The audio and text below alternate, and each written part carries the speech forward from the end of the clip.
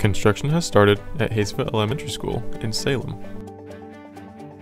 Improvements planned for Hayesville will help relieve overcrowding and enhance safety and security, including seismic safety. 3 new classrooms will be built here. The portable classrooms will be removed. A multi-purpose fitness room and covered play area will be built here.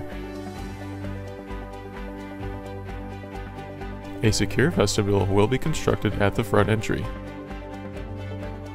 The school office will be relocated to provide office staff direct access to the front doors. The cafeteria will be expanded to provide more seating space and better flow of students through the space.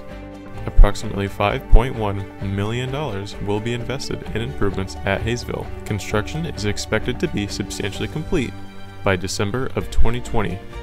Hayesville Elementary School 2018 Bond Program. Thank you, voters.